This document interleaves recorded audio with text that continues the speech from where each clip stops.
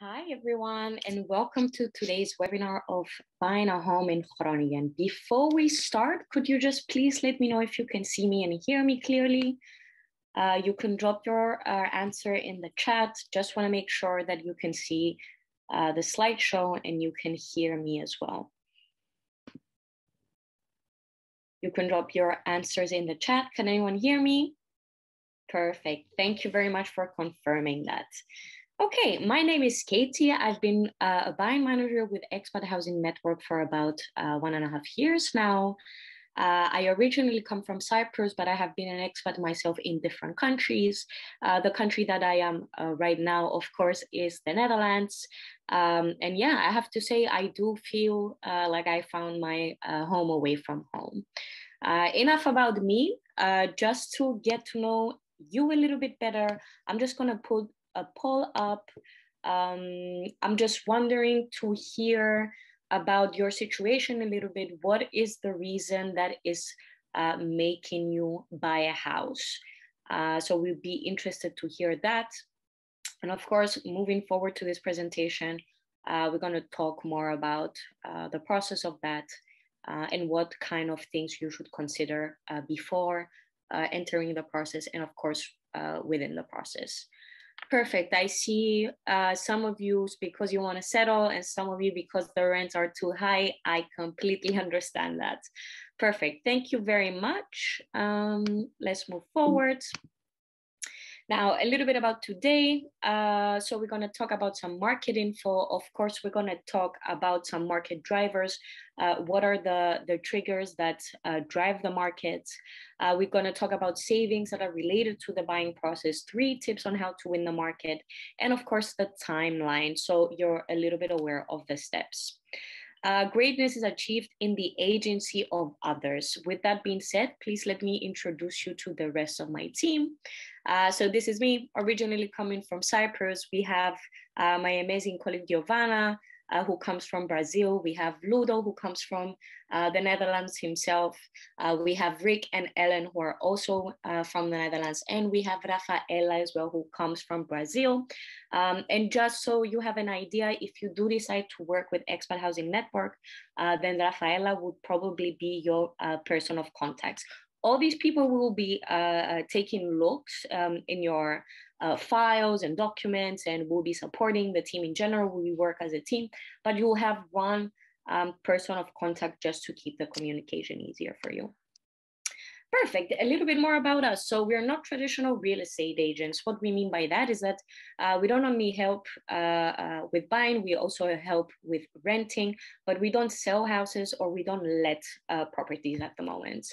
We charge a fixed fee, so we don't have any commission rates compared to other real estate agents. We definitely know what it's like to settle in a new country. I just showed you that a lot of my team members are actually expats themselves. And of course, what is the added value that we can give you? Well, selling agents do take our offers a little bit more seriously. That's due to the due diligence that we did in the past, the way we work, and of course, the networks and connections that we have built. We can sometimes book viewings when it's no longer available. Sometimes agents do like to prioritize buyers who are represented. In that way, they're ensuring that, yes, the person who's going to come is actually a little bit more serious about the process, since they're paying someone to be in charge of it. So that can come in handy sometimes. We support you by reviewing the Dutch legal and property documents. We help you define the market value through market data, which is super important. We will inform you about the rules and regulations of the property. And of course, we'll make sure you don't make the same mistakes that we did trying to buy our houses here and settle down. So just before I move forward, I'd like to know, where in the process are you guys? You can type this in the chat. It's not a poll, just type it in the chat. Are you like searching, viewing? Have you submitted an offer? I hope not. Or are you just in the orientation space? Yeah, I see orientation here. Thanks, Pia, for your answer. Andres as well. Okay, perfect. So I'm assuming that most of you are in the orientation phase. By the way, guys, if you have any questions, please pop them in the Q&A. In that way, I'll be the only one reading them, and I'll be sharing the answer at the end for everyone to have an idea. So pop them in the Q&A. If you pop them in the chat, there's a big chance we will miss them. So please, if you have any questions, just put them in the Q&A, and I'll make sure I'll go over it before we close up for today. Perfect. Thank you for your answers. Moving forward, some market information. So of course, here you see the general development of the average price in the Netherlands since 2005 up to 2022 Q1, which is 426. So you see that since 2025, there has been quite a steadily increase. There was a little bit of a sharper increase in the last 1 to 2 years. COVID helped our market instead of putting it down. So that's why you see that spiking a little bit higher. Do keep in mind we are already in Q3, so the results of the data of Q2 is about to get released within the first few weeks of this month. So soon we'll have more updated numbers for you as well. Some Groningen specific numbers. So in Q1 2022, houses that were sold for 710, houses that were for sale 314. The average price of buying a home in Groningen was 324. That was a 12.7% increase from last year, and it was a 1.2 increase since the last quarter. That's a good sign. So Groningen is still moving forward. The average price per square meter, that's 2,861 euros. You see that it's still an increase since last year and last quarter. And finally, the sales times are 29. That is 54% since last year. So it is getting a little bit slower in comparison to last year, but it is minus almost 15% from last quarter, which also suggests that the speed of buying a home and the whole process is getting quicker and quicker. So be prepared, guys, because the process is quite quick, and you want to make sure you are aware of what you're getting into so you can avoid surprises. So some market drivers. What causes the market to increase? So of course, fiscal benefits. At the moment, we have the tax exemption of the 2% transfer tax that applies to people who first have never bought a home in the Netherlands before or haven't used this rule before. Second, they are younger than 35. 35 and above doesn't count. You need to be younger than 35. And then the property that you're buying is less than 400,000. If you fit those three requirements, then you're eligible to have the tax exemption, which is 2% of the price if you're going for a residential mortgage here in the Netherlands. The interest rebate, we still have the interest rebate going on, which means that the interest on your mortgage is tax deductible, which is super nice. Currently, there are no capital gains on the profits that you make if you sell your property. There might be some discussions of doing that later in the future, perhaps 2025 or 26. There's no concrete plan for it, but there have been some discussions raised about the possibility of that. So far, good, though, no capital gains. We have the tax-free parent donation, which allows a parent to gift 100,000 to their child with the use that they're intending to use to buy a property, and that is tax-free money. Next year, that amount will be reduced to 30,000, between 30 and 40,000, and then by the year after, that will also end. So if you're in that situation, make sure that you get some advice and consultation from a tax consultant, so you'll be able to use that money as effectively as possible. Another thing that drives the prices, of course, is low interest rates. Last year, we had an average interest rate between 1.5 and 2, but we see that this year that has been raised between 3.5 and 4 already. However, that is still considered to be low. We are not sure of how things will evolve in that case, because there are a lot of factors influencing that. But at the moment, we see that they're starting to maybe stabilize a little bit. High rent, of course, if someone needs to pay rent and then not own anything, of course, it would be better for them to swap into a mortgage, which is perhaps a little bit less or equal to the rent that they pay. And then also every month build some equity on the property.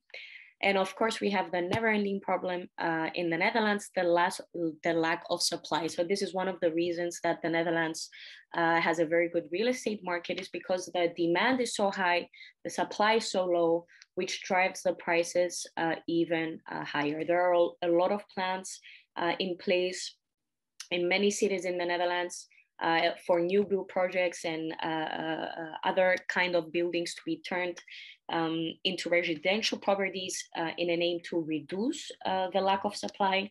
But that, of course, is not something that can happen from one day to another. So we still have the issue of supply at the moment. Some news related to Groningen and the Netherlands in general. So since March 22, you have the Groningen municipality has introduced the self-occupancy application, which means that if the property you're buying has a WOZ value up to 305,500 euros, that means that it will include a permanent self-occupancy clause. That means that you will not be able to rent the property. The reason that this happened is because the government is trying to remove the private investors from the lower range properties in order to offer the normal average buyer a better opportunity to buy a property. Don't get me wrong, there will still be competition when you go out there and make offers, but at least you will not be competing to someone who has endless amounts of cash and is looking at this property as a business transaction instead of a home. So that makes things better. But if you're intending to rent, please make sure that you double check with the agent what kind of regulations exist, because they can be different from property to property. Moving to the next article. So just to point out that in February 2022, there was still a 20% increase in the house prices in the Netherlands, which indicates that the prices will continue to grow in 2022, or at least are continuing to grow. We're looking forward to receive the new data, so we'll be able to see how quarter two actually developed. And then again, the interest rates are to rise. They have predicted in 2021 that there will be an increase in the interest rates, of course, based on everything that happened in the last 2 to 3 years. They have suggested that the inflation might be temporary, but because we do see that there are other events around the world that affect that directly, especially with prices and inflation, then we see that maybe inflation is a little bit more longer than expected. So let's talk about savings. I'm very curious to know, what do you think you'll need in savings before you start, as in like before you buy a house? You can either put an amount, you can type the answer in the chat, by the way. You can either put an amount or if you want, you can just type a percentage, like what kind of savings do you think you will need for buying a home here in the Netherlands? I'm really curious to hear that. You can write your answers in the chat. Moving forward, I'll explain a little bit more about savings. 100K, Alex. Wow, if you have 100K in saving, that's really, really good. You're in a good position. But of course, guys, keep in mind, I am not talking about having money to have equity in the house. I am only talking about what kind of expenses do you think you will have during this process. No idea, 100K. If your bar is 100K, I'm loving that. So then your expectations cannot be crushed. I love that. Perfect. We're going to move forward and I'm going to explain this a little bit better. There we go. Okay. So as you see here, we have a table of costs. If you're eligible to pay the transfer tax, that will be 2% of the purchase price. So that depends on the property, but this will be exempted if you fit these requirements. You will need a notary that will take over the legal part of signing and transferring the property to you.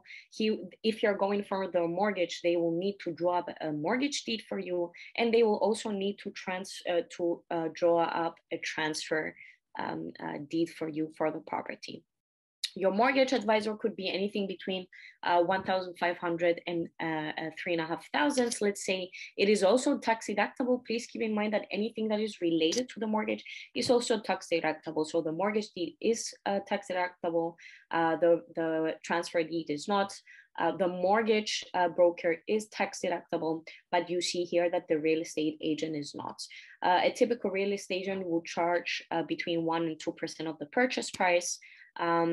We have a fixed fee, by the way, so again, nothing to worry about there. Regarding an appraisal, this will cost you between 650 and 800 euros. This really depends on some qualities of the property and of course how big it is. Technical inspector will cost you between, an average of 430 euros, let's say. You will also need an interpreter to translate verbally what the notary is saying to you at the day that you're signing the transfer deeds. This is usually an average of 350 euros, but the price can depend based on what kind of language you will need. You have the bank guarantee. This is the part of, so the bank will give you 100% of the value of the house. So you get 100% of a mortgage. And then you're always obligated to pay a 10% deposit to sort of like secure the deal once you sign the contract. If you don't have the 10% in cash, what you can do is ask the bank to make that guarantee for you. So they will transfer the 10% themselves, but they do charge 250 euros for this, or 1% of what they are guaranteeing. That is for your mortgage advisor to specify. And of course, the national insurance, this is an extra layer of insurance. It gives you a better interest rate as well. If your property is eligible for that, then automatically you will get it with the mortgage. So that is good to know. I would say if you are going to pay the transfer tax, then you should calculate between 5 and 6% of what of the purchase price as your expenses. And then if you're not paying the transfer tax, I would say anything between 2 and 3%. If you go on our website, we have an online calculator there. You can put different examples in, and then you see all these different calculations and how much you need it for each occasion. So please go ahead and use it. And if you have any questions, just reach out to us. We'll be more than happy to specify them. Great. Moving forward, some tips for you to win in the current market. Of course, the most important thing when looking at a house is the value. This is because the bank will give you 100% of the value of the house, and the value of the house is not always the purchase price. In fact, in the Netherlands, the market value is almost never the purchase price. You will find yourself that the purchase price will be higher than the market value. And even supposedly, let's say you can borrow 1 million from the bank, it doesn't mean that the bank will finance the full amount of the purchase price. They will only finance how much the property is valued. Let me explain. So here you see this house is asked at 395. This does not reflect the market value. The asking price is always placed between 10 and 15%. Well, not always. It is not a golden rule, but like 90% of the times, the asking price is between 10 and 15% below the market value. And what happens usually is that you first need to match up the market value, and then based on the neighborhood data and competition, you need to add something on top of that if you want to have a real chance at getting an offer accepted and wanting to be competitive. It doesn't apply for every house. Like, for example, if you're buying a house that needs a full renovation, then obviously it doesn't make sense to offer a lot more than the value. But do keep in mind that if there are other people looking at that, you can never control what they want to offer. So overbidding is part of being competitive. Okay, so this asking price is at $395. So let's say that the market value, we have researched the property and we have seen that the market value is $415. Now the purchase price is $435. That's how much it ended up selling for. Now we see that the difference between the asking price and the purchase price is $40K. That's a 10%. But the price between the difference between the value and the purchase price is 4.8%. That's $20K. So in actuality, you have not overbidded 10% to get the property.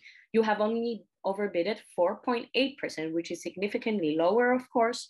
And to be honest, that is not bad at all, especially for good houses.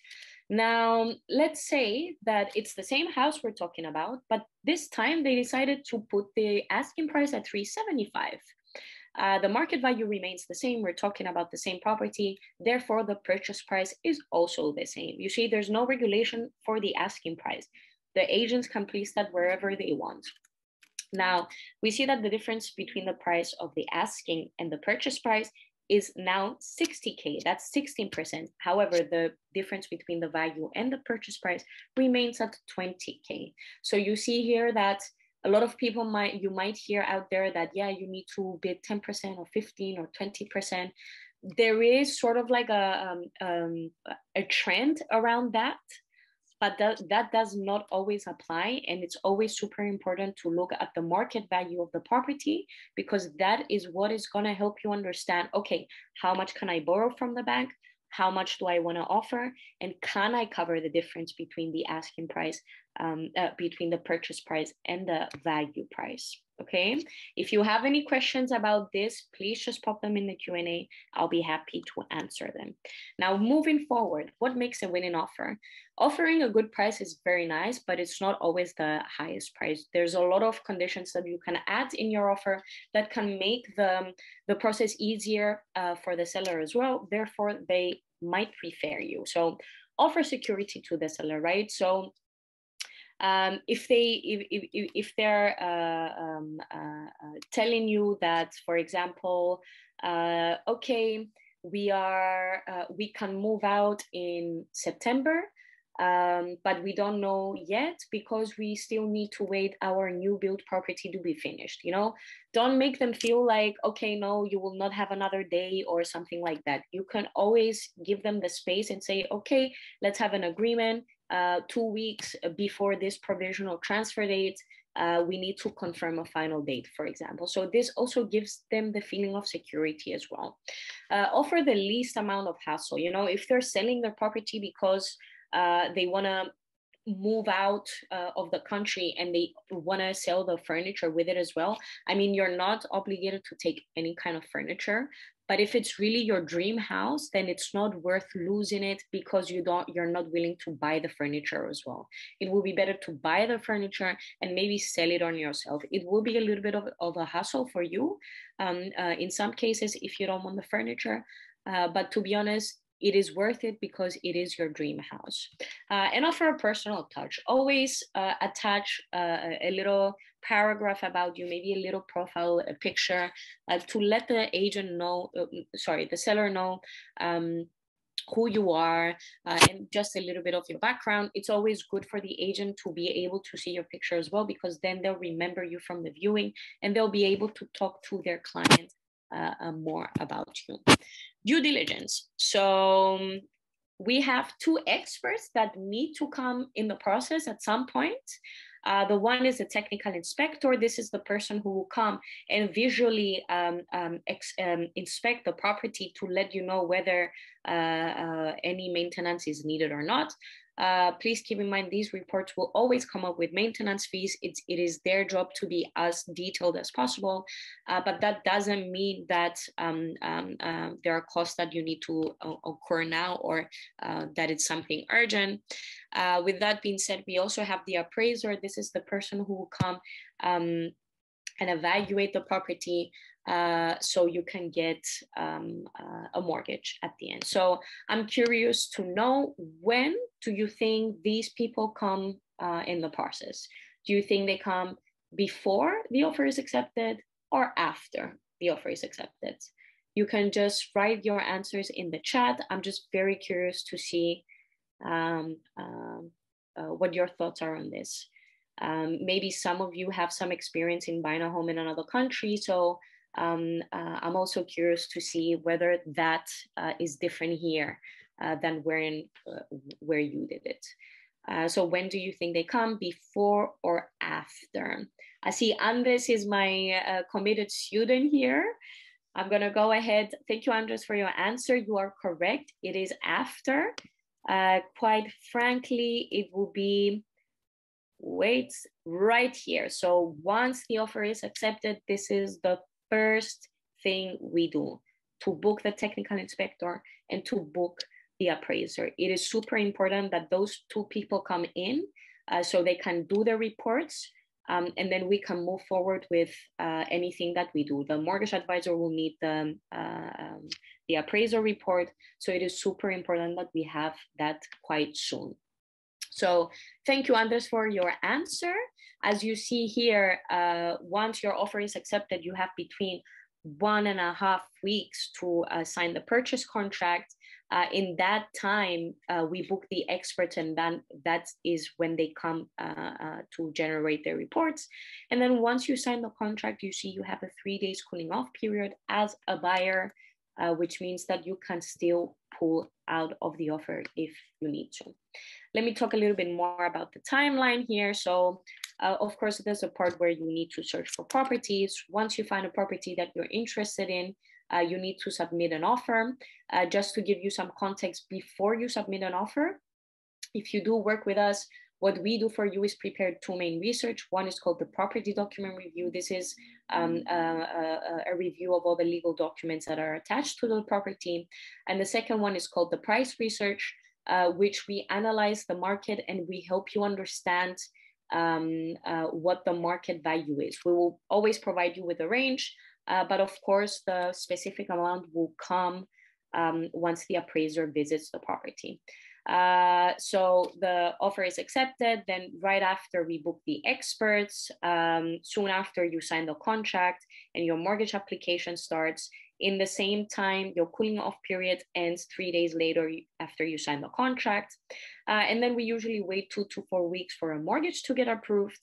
And then once your mortgage gets approved, you get a statement of completion. This is an email from the notary that states all the costs that you need to pay. Do keep in mind, by the way, that the only 2 people that you need to pay beforehand is the appraiser and the technical inspector, and of course, any deposit that the professionals you chose commit you to. But the rest of the invoices and anything else you pay at the very last day, where you go to become the owner. And that can be 2 weeks later, that can be one month later. I even had it with a client that was a year later. So good for you to know. Just keep that in mind, that most of the costs will be paid at the last day when you're becoming the owner. And after that, of course, you have the last day before you go at the notary to sign all the documents and get your keys handed over. You go at the property to for a last round of checks, just to make sure they didn't break anything when they were moving out, or if you had any agreements, if they're done. Just a last round of checks. And then after that, you are actually the legal owner of the property, and you can do whatever you want with it.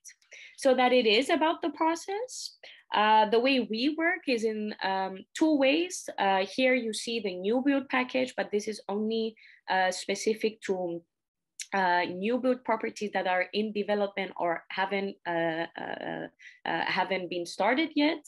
It is a different process. If you'd like to learn more about it, please just go ahead on our website.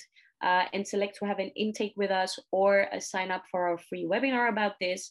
But the most important thing to know about the new build package is that first, you will need to pay both rent and mortgage until the time you're able to move out when the property is built. And secondly, the new build properties don't come with fully finished parts. So sometimes the kitchen is missing, sometimes the bathroom is missing, sometimes the floor is missing. So there's always something that's not completed. You can add that on your mortgage cost, but just important for you to know. For the existing builds, we have two ways of working. It's the smart package. This is a little bit of an online package. So we do everything from you from beginning to end. And this is at €2,500. And the complete package is, of course, a full-on package. The difference is that we're physically there, so we attend viewings with you, we book the viewings with you, we attend the inspector and the notary, and of course, we're there with you on your last inspection. This is, of course, a bigger package. The most important thing to know, guys, is that we only ask you to pay a 10%.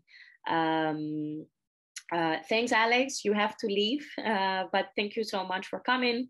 To continue, the most important thing is that we only charge a 10% 10% of the package that you choose.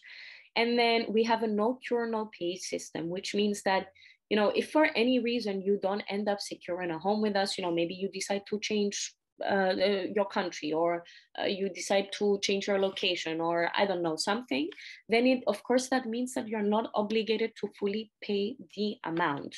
That is super important for us, because we don't have a commission fee, but we also don't want to make you feel like, oh, because we're not commission based, that means we don't care, you know? No, we really care, and we're really committed to finding, securing a home for you.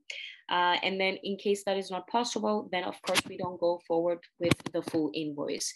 If we have done a significant amount of work, then of course we'll request a certain percentage, but not the full amount.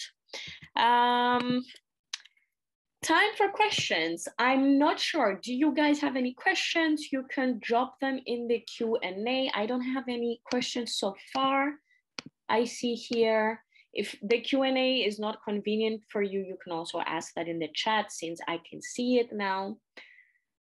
Just gonna wait for a few seconds, but I don't have any questions, so I'm glad for that. I'm thinking that I have explained everything very well. Can my partner translate for me at the notary? If she is certified and a sworn translator based on the Dutch legislation, then she'll be able to do that. It doesn't matter if she's related to you or not. One question from Pia. Yeah, please go ahead. I'm looking forward for this all the time. Take your time to type. I'll just wait. Don't worry about that. Do keep in mind that this webinar will be sent to you. It is recorded. You will have the slides. And you will also have a link there to book intakes with us if you, by any chance, want to know a little bit more. So a question from Mark: where to find the market price of the property? Okay, there are different platforms that you use. One is, let me type it down, Cadastre.nl and WalterLiving.nl. But please keep in mind that these are softwares, right? So they will collect all the information of the recent sales of the property. There are some criteria that they avoid, you know, not to compare a very small property to a very big one. But it is still a software, and not everything that they choose to compare is correct. So do keep this in mind, that if you do decide to request an evaluation report from there, it's a software that is doing that, not a person. So it's automatic. And it could be that it's also not very accurate. It would be best that you get some advice from an agent or from an appraiser if you want to be a little bit more accurate there. So Pia, moving forward, do most people start this process while in the country of origin or should be in the Netherlands already? That really depends. We have clients in both ways, and I can guarantee you that if you started when you're in the country, it will just make things easier for you. The reason is that if you're outside of the country, most of the times agents will not take offer seriously from you since you haven't viewed the house yourself. Very rarely you will find agents that will accept that. And yeah, buying a home is not very simple. So it is a big purchase. So they do want at least one person to be there. So if it's not you, it should be at least a friend or a family member. So yeah, most of the people start the process where they're already in the country. And of course, if you want to get a mortgage, you need to be working in the country as well. Next question, do your fees can be covered by the mortgage? No, the mortgage will only cover 100% of the value of the house and nothing else. The only things that can be covered with the mortgage is also when you add some renovation costs, but that can have an impact on your limit. So please make sure you get advice from a mortgage advisor. By the way, if you do need to get some contacts with mortgage advisors, I advise you first to talk with your bank. You're a client there, they might have something interesting to offer, but they're limited to their own products. So that is not always ideal. And secondly, I can also send you some mortgage advisor recommendations that are around the Groningen area and can give you a little bit more information on that. You're not obligated to move forward with them or anything. You can just have a chat and see where it goes. So if you are interested, send me your email. And I will, we will make sure we send you some mortgage advisor recommendations. You can select that your email only comes to me, so not other people in the chat see it. So if you want some recommendations, just let me know. Okay, moving forward. I see. I'm Dutch myself, so my family could do a viewing. Then that would make things better for you. Maybe it would be better to have an intake chat to discuss your specific situation a little bit more, and then we can give you better advice on when to start the process. Jelena, still not clear on how much savings I need to have start the whole process. Okay, so the savings you will need, if you need to pay the 2% transfer tax, that will be you will need around 5 to 6% of the purchase price of your home. And if you're not paying the transfer tax, then you will need around 2% of the purchase price of your home. I think it's better for you to maybe book an intake with us so we can talk a little bit more specifically there about the savings. I'm not sure if you have any questions that are related only to your situation. Pia sounds good. I don't have any more questions, guys, so I'm assuming that there are not any more coming. I am very, very happy that you all attend today. Thank you very much for your questions. Again, you will receive an email if there's anything that you need, if there's any questions that you have or anything, any kind of support, just reply to that email and then our agents will get back to you and answer those questions. I will answer this last question from Andres. Roughly how long does it take for the whole process? Okay, that's an interesting one. We say that it takes an average between 3 to 9 months. But to be completely honest and transparent, I had clients who were done in 1 month and I had clients who were done in a year. So there are a few things that depend. So how long it will take for an offer to get accepted, that depends on how willing you are to adapt on the market. And yeah, how actively you're viewing. Just so you have an idea, we have 2 to 3 offers accepted every 5 as an average. So if you're actively looking and making offers, it shouldn't take you a long time. But from the moment that an offer gets accepted until the time that the property is transferred to you, that depends. Okay, first, when is the transfer date? Assuming that the transfer date is as soon as possible, because that is the standard timing anyway. If not, it will be specified. From the time that the offer gets accepted, it will take 6 to 8 weeks for the property to be completely transferred to you. And then if you have a mortgage, if you are not involved in a mortgage, the process can be slower, assuming that the owner can also, faster, I meant, assuming that the owner, of course, can move out faster as well. So it depends. So yeah, if you want to talk more about it, let's just have a chat together, and I'll be more than happy to answer your questions. Again, you'll receive everything. Any questions you have, just reply. And thank you everyone for being here tonight. It was lovely to talk to you and lovely to go over your questions. For now, have a lovely evening, and I hope to see you soon. Bye, everyone.